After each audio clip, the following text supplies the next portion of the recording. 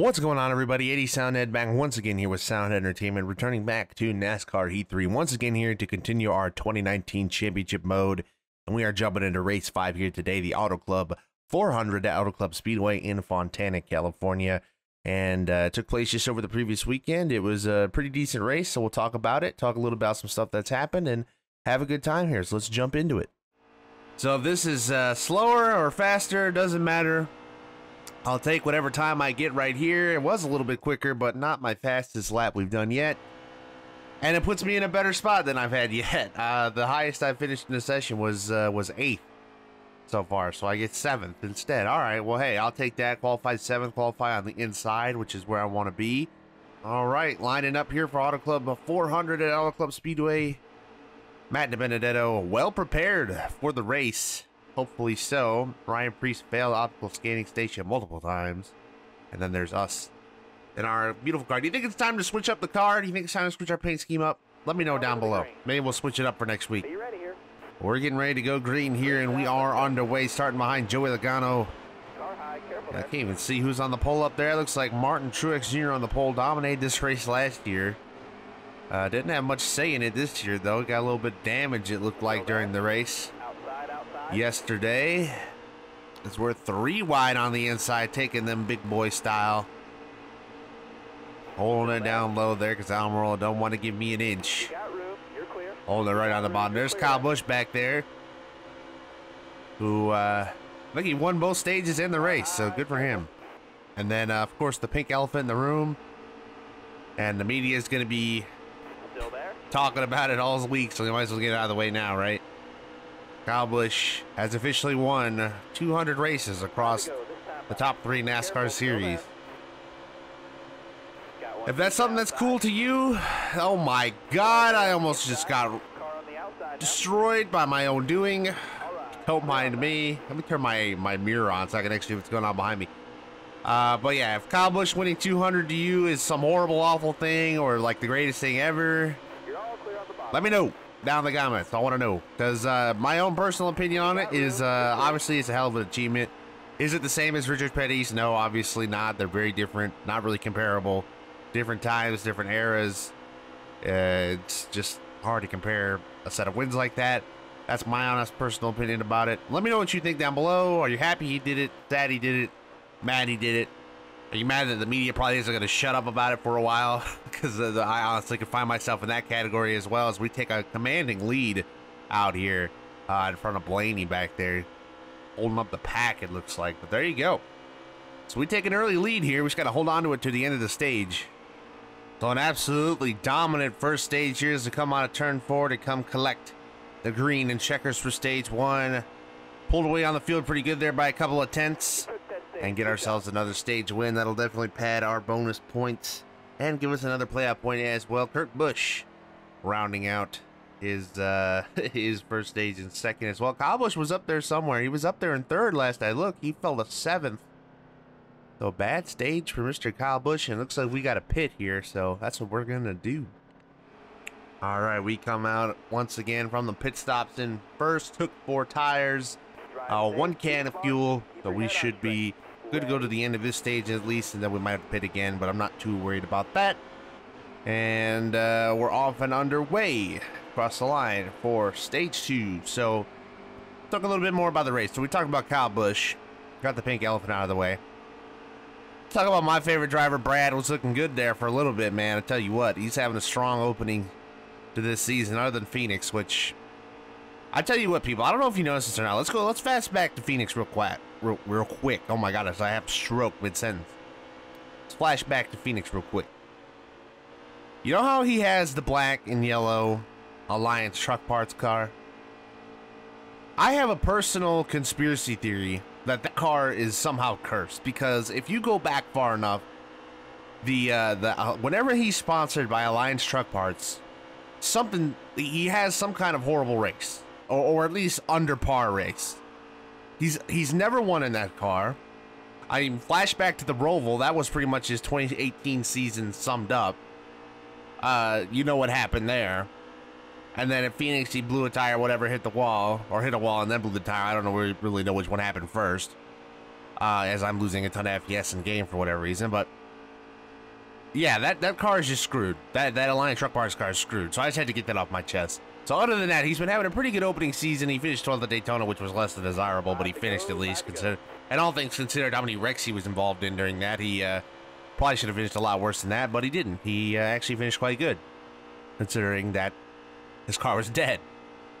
Matt DiBenedetto up in third right now, by the way. I just want to go ahead and put that out there. Kevin Harvick is in second. We pulled away. We've just absolutely minced the field. So it is what it is. Maybe we should cut back a little bit on the setups. I don't know. Let me know what you think about that too, because some of these setups are a little bit OP, it would seem. But the AI are kind of OP, it would seem, at some tracks. So we'll see how it goes. I don't know that we wouldn't have been whooping their butts anyway, though. So maybe it just kind of evens out. 4 to go on the stage. Yeah, Kozlowski, my boy, my favorite driver, as most of you know. So it matters to me that I update his season a little bit here. Had a good run. I think he finished third after it was all said and done. Led a bunch of laps. If that last caution for Bubba hadn't come out, probably could have won that. Well, maybe I wouldn't say won, because Kyle Busch was coming pretty quick through that field. I mean, who's to say he wouldn't have got there by the time it wound down anyway? But let's just say I was getting a little tingly seeing Brad out front, thinking maybe he had a shot to win another races already this season. But alas, it didn't work out. Caution came out for Bubba. And that Bubba car, by the way, if you look closely at some pictures, I retweeted it on my Twitter, at Ed Soundhead, by the way, shameless plug, that I'm actually on that car. They put a bunch of people's names on the car. If you pre-ordered the diecast from Plan B Sales, I did just that.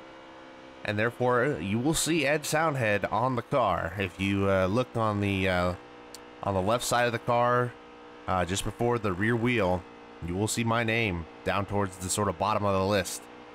So that was pretty cool. That's pretty cool. I look forward to seeing that diecast as well. 2 laps to go on the stage. Trying to think of what else happened during the race. Stenhouse got turned around at one point, and you know, it's just Stenhouse doing Stenhouse things. Trick got some damage. That kind of took him out of any contention he had in the first place. And it was, all in all, it was just kind of a race. You know, I don't really have any horrible things to say about it. It wasn't terrible. The restarts were amazing because they would pack up for a little while, and then as the run go on, obviously they spread out pretty good. But yeah, I thought it was all right. Thought it was a pretty decent race, as we're almost out of gas here apparently, which means we'll have to pit again. But I'm not really worried about all that. 1 to go here in the stage. Yeah, it was just a decent race. I thought, you know, it was a NASCAR race. They're not all gonna be you know, instant classics, as much as I'd love them to be. Not every race you watch is gonna be the best race you've ever seen. But it was a good race nonetheless. I thought it was a decent race. So coming to the final set of corners here for stage 2, and it's just been a complete butt whooping of massive proportions. Not much else you can say about that. Not much racing action, although if we pit, I don't know if the AI have to pit as well, but it'll be interesting to see if we have to come through some cars here with stage 3. But we get a couple of stage wins, so that pads us anyway. Get another playoff point, another 10 points. So there you go. So everybody is pitting. I think I'm just going to go ahead and get just enough fuel to make it to the end. So I am taking 2 cans, 4 tires, not making any repairs. So we're probably going to come out in front anyway. I don't know. So, yeah, let's get the rest of this race underway. Oh, wow, we actually did lose quite a few spots here. We come back in 15th. So I guess we just got some competition to try and drive through here now. Not sure why we lost so many spots. I don't know what happened there. But fair enough. Maybe those were the people that took, didn't, like, take less cans of fuel on the last run and had a little bit left over. But fair enough. Give us a little bit of competition to racing through. Maybe we can actually have some kind of side-by-side racing during this race. That'd be nice, to just flying out 15 miles in front of the actual field. 15 yards wouldn't be that very much far ahead, would it? Man, I just can't talk today. I'm having like a stroke. I tell you what, I've been kind of sick this weekend, and it's now Monday, obviously, when you're watching this, so chances are I'm probably laying in my bed just dead to the world.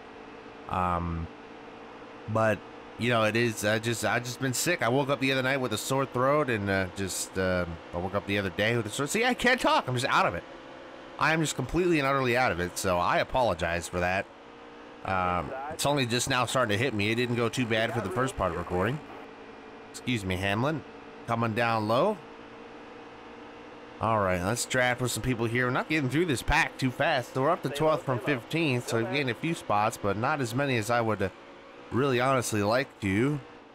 I'm rolling with a big slide there. Look like the Benedetto might have done the same thing. We got a nice little pack of cars right there. Let's get a draft from Larson here. Come on, boys. We had a race to get back up here and win. Chase Elliott up there, man. I think Hendrick is on the out and out. You know what I'm saying? I think we talked about that a couple of videos back, if not the very last one we did. Oh, Kurt. Whoa, Kurt. My bad, sir. Might have a clean race, so that'd be nice. Look at all this pack racing taking place right here. Is this the 2019 package? Is this 2019? This is 2019 update. They didn't change the physics, though. Look at that down low. Too slow. All right, we got him. Got Larson anyway. We're coming to about, what, 7 to go now? 6 to go. Can't do any math.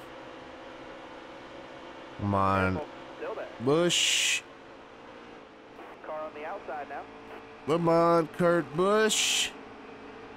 Giving him shots everywhere. I'm trying to get him up there to that lead. Got Clint Boyer who fell out of the race with an engine problem. You don't see that too often anymore. But, yeah, it looks like he's had some pretty funny choice words for Twitter about it. How he, the package, takes so much horsepower out of the car, so he didn't even know if he dropped a cylinder or not. But he did, and he tweeted a picture of him with his feet up heading out of the track, so that was pretty funny anyway. But just poor Clint Boyer. Don't worry, Clint. We'll get to some short tracks next week. Maybe you can get yourself another win. Martinsville style like you did last year. That'd be pretty cool. Like Clint Boyer. I've always enjoyed Clint Boyer's character. As Kurt Busch got shuffled back there.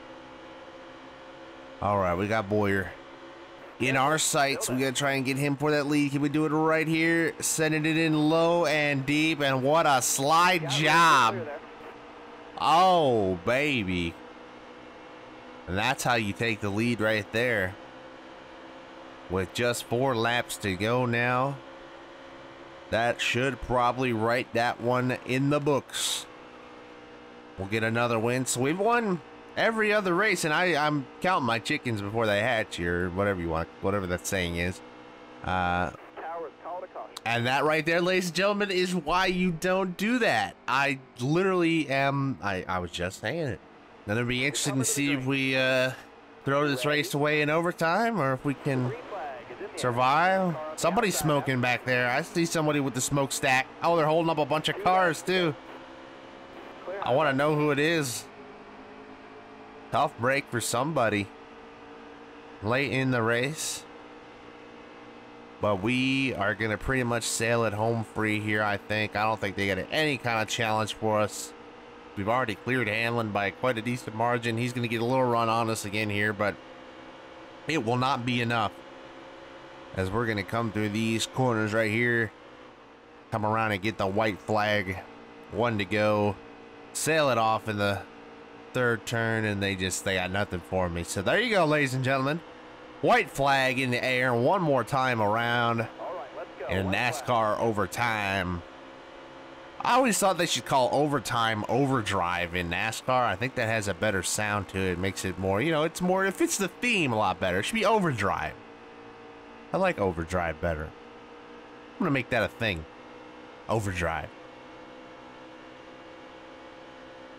All I can think about is the Mean Girls meme right there. Stop trying to make overdrive a thing. It's not gonna be a thing.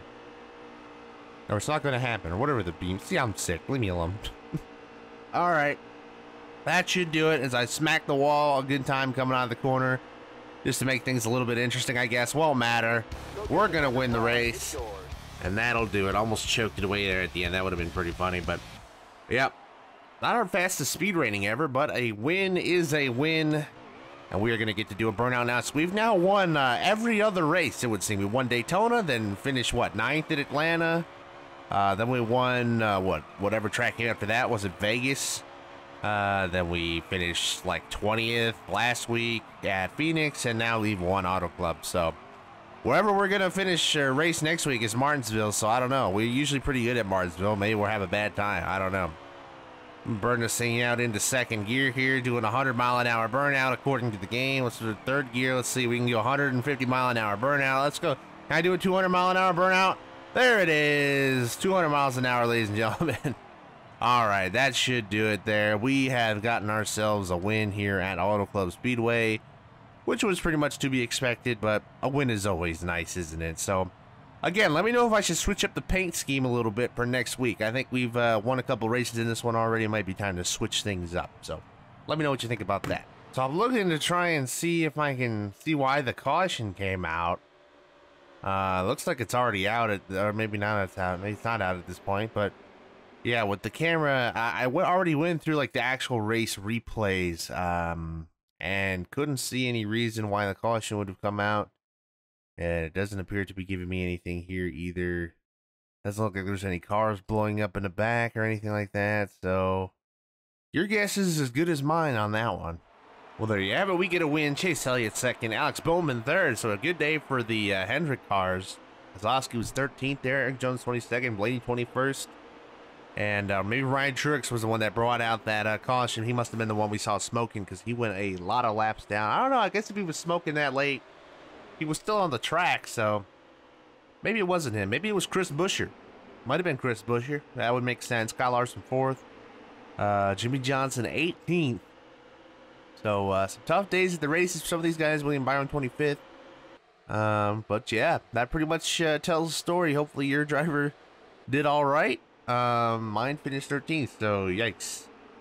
Yikes indeed. All right, so here's our points standing.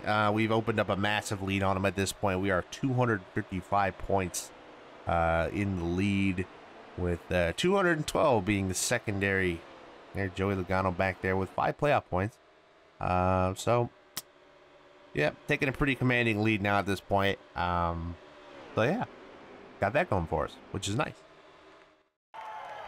And then, of course, we have the trophy ceremonies, victory lane ceremonies, whatever you want to call them, as we collect another trophy this season. Celebrate atop the car, collect a pretty cool trophy in the process. So, there you go. That'll do it for Auto Club Speedway. Let's head back to the shop. And just like that, we're back here at the shop. Got another win in the books and heading to Martinsville. Another track where we very well could get another win. So taking a pretty commanding lead, pretty dominating standing here as we open up this season. Let's see season standings so you can see more accurately here. Point standings. So you got playoff standings as well. So there's your detailed stats if you wanted them. There you go. All right. I think that'll pretty much do it, everybody. Thank you all for watching. Hopefully you enjoyed this video. If you did, be sure to like and subscribe. Like I said, leave a comment down below. Let me know what you thought about Kyle Busch. Let me know what you think about this paint scheme needing to be changed. Let me know what you thought about Auto Club's race, IRL or in-game. Let me know what you thought. I'd love to hear it. So that'll do it, ladies and gentlemen. Thank you again for watching, and I will see you all in the next one. Peace!